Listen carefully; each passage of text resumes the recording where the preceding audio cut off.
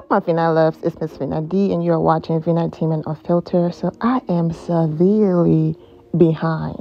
I still have Grammys content that I did not post yet. I still have the Super Bowl videos that I did not post yet.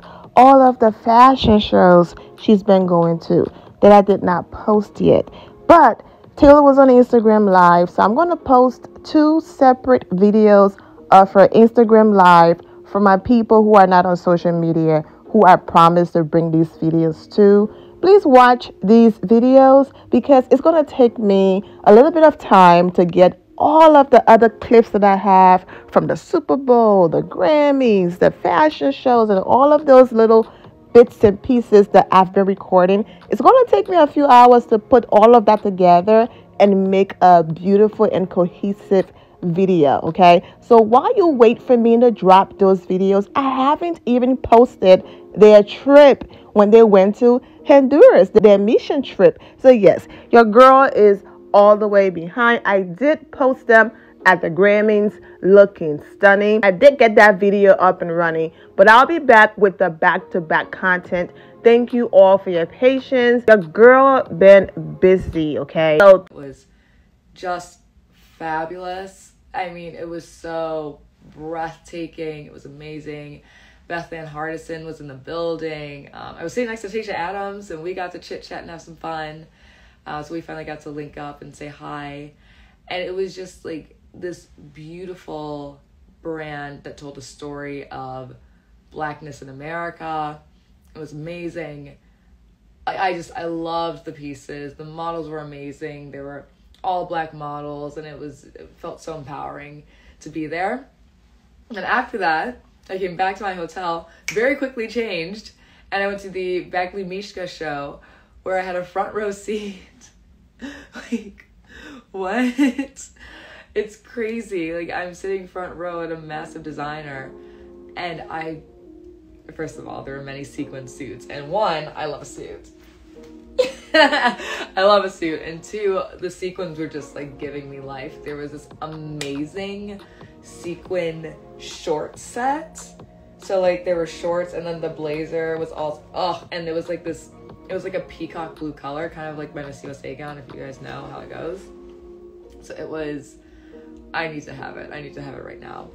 And then I don't know why I didn't realize I was considered VIP. But the publicist for the team walked over and they go, okay, all our VIPs, as soon as the show ends, I'm gonna grab you and then we're gonna go backstage. And I'm like, who are the VIPs? That's not me. And as soon as the show ended, she came right over. She goes, you're coming with me. I was like, what? So sometimes I just forget, like, oh yeah, I think because the fashion world is so hard to kind of break into, I forget that if not What About You doesn't say VIP. That's a deep cut. That's hilarious. If you know that, you know that one. But yeah, fashion is such a tough space to really break into and make relationships with, or make relationships in. So to already have that front row seat at the show and to already be snatched up and be like, VIP, like, come on, da-da-da-da-da. I was like, oh. It's so, especially in the fashion world, if you are a reality star that doesn't come from a world of like the show being based in fashion, you get basically looked down upon. And I'm a little hesitant to kind of talk about, yeah, like I was on reality TV and I guess some people call me an influencer, and like I'm very, very guarded with that because I don't want people thinking that I feel like I deserve access to everything just because I won a TV show. And so when I talk about how I won the show, I talk about like my reason why, I talk about what it meant for people who watch the show, and that's kind of what gets people to bring their walls down. So yeah, I say all of that, which is crazy. I'm in front of a step and repeat at Beckley Mishka with the designers, and I was like, hello, thank you for having me. It was just phenomenal. So from there, I had to very quickly run back to my hotel. And here's a little funny thing. So when you leave these shows, there are street photographers that are just like waiting for you to leave. And I didn't really realize that.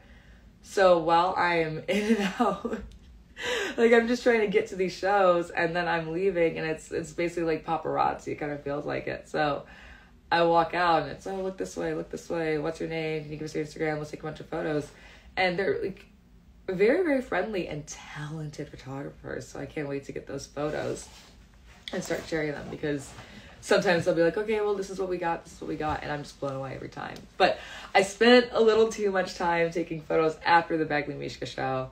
And so I was rushing back to this room where I met with Casey again. And he touched up my face. And we did this like dramatic kind of silvery look because, I don't know, like it matches the pants that I'm wearing. So that's a little weird, but it matches the pants. So we wanted to do something like super sexy and fun for this look tonight. And it was a private dinner with Armani Privé, so the extension of their beauty brand, their beauty line, and their fragrances. It was such a unique experience because, one, it was a private dinner with Armani. Like, I'm at the Armani store on 5th Avenue, and we go up to this, they have a restaurant in their store, which I didn't know. There's this beautiful private dinner of like massive mega beauty influencers and editors at magazines, and I just remember sitting there being like it was unreal. It was Elaine Welteroth was there. Other creators that I admire so much were there. There were smaller creators, massive creators, significant people with significant influence in this industry, either like through industry standard or by breaking their own way, paving their own way through creating their own content. And so I'm sitting at the table and I'm getting to know all these amazing people. And we're eating the dinner, and it was a scent experience because they were promoting their fragrances, which I will also say, every fragrance of theirs smells like a love potion. My mom loves their scents, and it does smell like a love potion, every single thing. So with every course, they would spray a fragrance that was paired with the course that we were eating, and it was really fun, and the food was delicious. But it's funny because the conversations that you have, I mean, there were people who are best friends or very close influencers, and the seating arrangement, they were very specifically separated from each other so that conversations could happen and kind of explore, expand your relationships, your networks, et cetera, et cetera. So, you know, I'm sitting at this table and people are so kind. I was so nervous going to this event, honestly, because it's a big brand name and I didn't know who'd be there, and I honestly thought that, like, I thought I wasn't going to have the warmest experience, honestly. And it was, like, so uplifting, so empowering. Everyone was so kind and so nice. And it really just blew my mind. And it, like, blew out this expectation that I have of influencers being bad or clout chasery or all these things that you just are nervous about. But what made me laugh really hard was when, you know, people, I think because we're all influencers or whatever you want to call us, everybody is accustomed to asking questions. Oh, like, do you want this photo? Do you want this video? Pose this way, pose that way. What type of content do you create? Like, people don't dance around that. But, so, you know, people asking, oh, like, what type of content do you create? What platform are you really on? This, and that.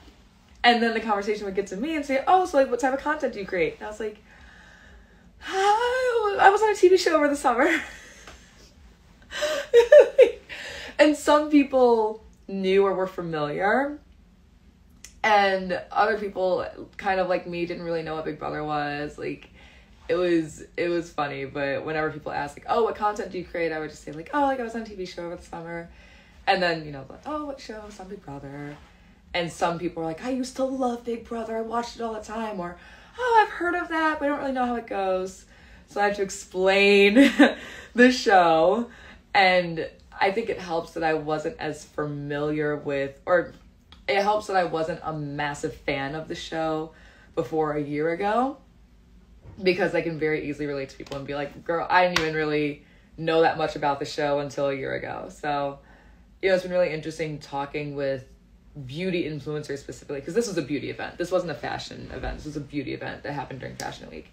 And it was really interesting talking about, when I say politics, I'm not talking like USA American politics. I'm talking about the intricacies of being a Black woman navigating reality TV. What is it like to try to elevate yourself, your brand, your career with this newfound platform that I have?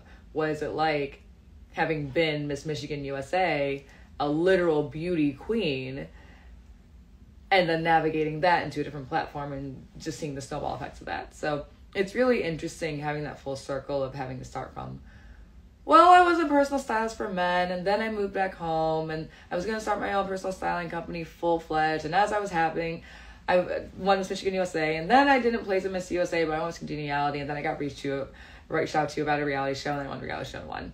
I made history. How did you make history?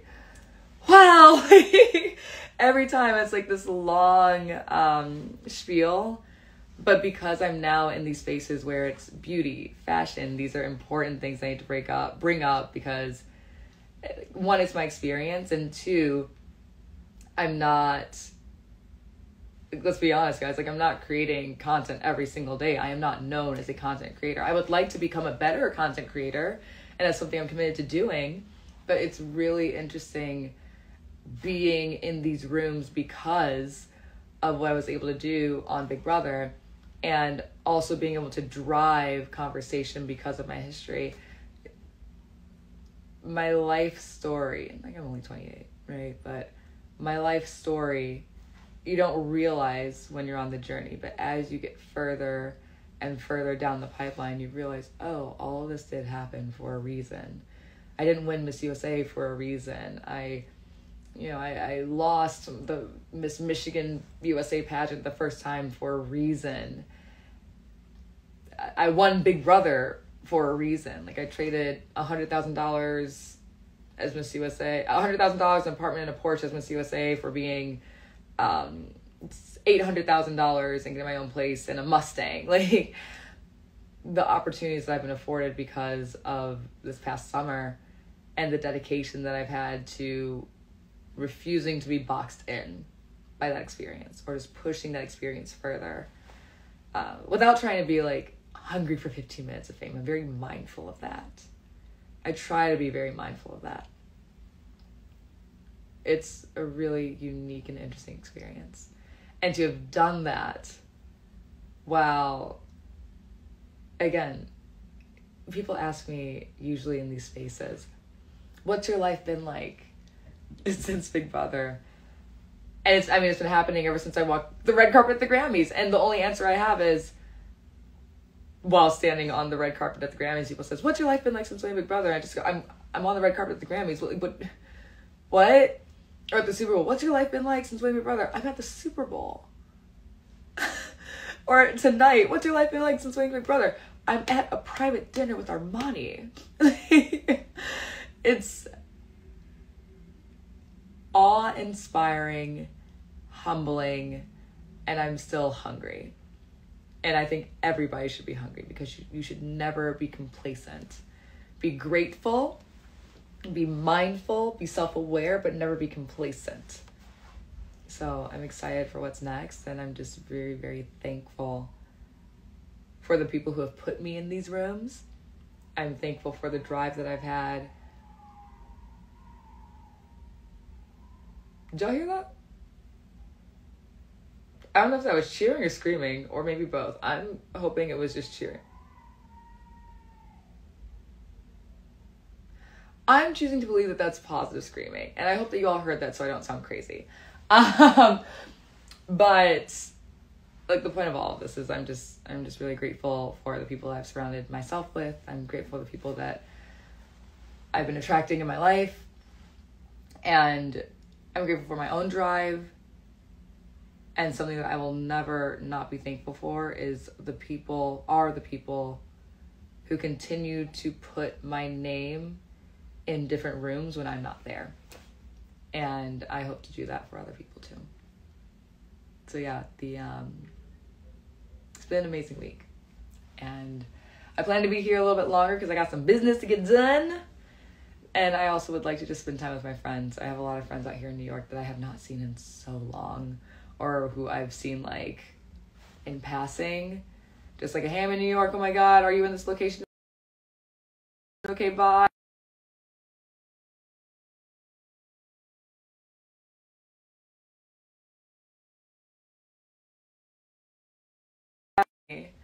And, you know, honestly, I think, Griffin, it was so nice meeting you today, too. You were so lovely.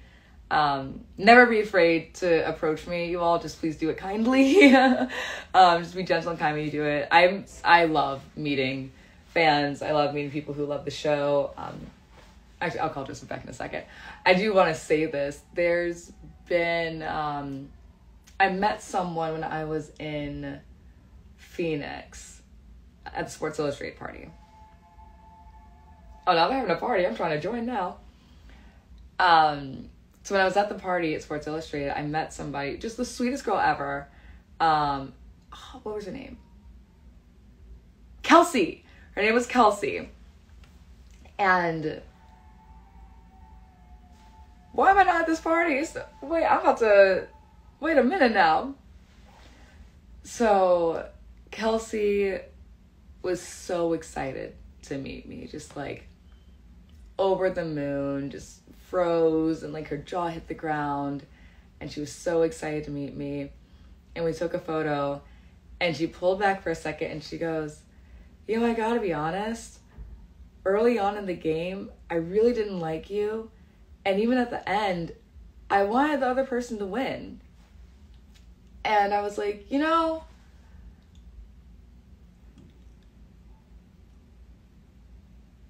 I don't expect everybody to be infatuated with me or my win, or even agree with my win, or all these other things, right? But the way that she brought it up was so gentle. Like, it was so kind. And it was less of a, I didn't mess with you, I didn't like you, and someone else deserved it more than you. It was like she was understanding that I am a human being and a real person. And she was also kind of like, what I saw on TV, she was like, the way that I interpreted the game and what I saw on TV, like, it was very narrow. And the way that I interpreted that and projected onto you, she was like, clearly I didn't get enough of the story. So I was like, oh, well, did you watch the live feed? She goes, no, I'm not a live feeder. I said, yeah, there's a lot that you would understand there. And so it's kind of rare that I get people who are saying, oh, I was rooting for someone else to win over you. Usually that conversation will look like you didn't deserve to win. But she just said, you know, I just wanted the other person to win, but that doesn't mean I didn't like you in the end or didn't think that you would do well. Then, of course, she said, but when you said that speech, oh my God, how could anybody not vote for you? But what I really appreciated about that interaction is that she was still a fan of the game, and she wasn't rude or disrespectful or mean or unkind to me or about me. She just said, you know, the first few weeks I got the wrong impression of you, and in the end, like, yeah, I was kind of rooting for somebody else, but yeah, like, I'm cool. And so, I don't know, it was just an interesting experience because I don't interact with people who, especially not in person, it's not often that I interact with people who don't like me. And, you know, I think it's been shown over and over, like, I'm a pretty likable person. Contrary to that early belief, I'm a pretty likable person. So, yeah, I just really appreciated that. And I remember, like, I did a video with her for her parents because her parents have been loving Big Brother for years, and she was so cool. Partied for the rest of the night together at the Sports Illustrated party. And I don't know, it's just, we think of fans or enjoying people from a TV show as if it's a binary, as if there are absolutes. And it was really nice to talk to somebody who was open enough, human enough, big-minded enough to not see this in a binary. So Kelsey, I just want to thank you for the interaction because I really appreciated it. I thought it was really cool. All right, let me go call my boyfriend back. I love you all. Have a fabulous night. I don't know how much longer I'll be in New York. Who knows? But I got some things to do, and I still have a busy day tomorrow somehow. So stay tuned. I have a lot of content. Someone said, yes, Tasha was at the Armani party as well, so I hung out with her. And a lot of other really cool people. So, yeah, stay tuned for like the last of the Super Bowl content that I still have to get up. I'm sorry, ladies, I'm working on it. It's going to be up super soon. And I really want to get that up because I also have some really, really, really awesome Fashion Week things that I want to be pumping out because we got some great photos and videos. All right, good night. I love you. Stay fabulous, stay kind, and have a good night. I'm going to end this one here, and I'll be back. I'm wishing all of you well, and take care. My loves, thank you all for your love and support. If you're not subscribed to the channel, go ahead and subscribe to the channel. Go ahead and leave this video a thumbs up. Also, turn on notifications so when I do post, you're aware that I posted. And I will see you all in the comment section. Remember to always have the God bless attitude, which is being positive at all times and seeing the good in every situation. Have a great day, guys. God bless.